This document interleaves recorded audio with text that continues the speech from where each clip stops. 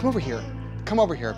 This is like a new kind of convention, right? It's never been done before in a million different ways. How do you win the virtual convention? How do we judge this thing?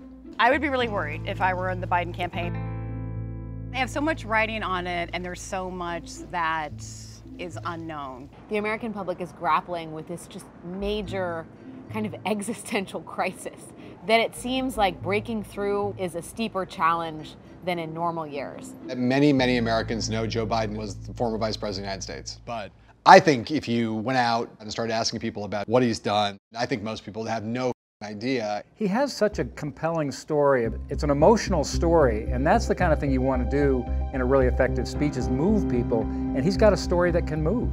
These conventions normally are a moment where they really do get to introduce themselves. You have got to tell a story larger than Trump. You've got to tell a story of where we're going as a country under a Biden presidency, and this is your shot to do it.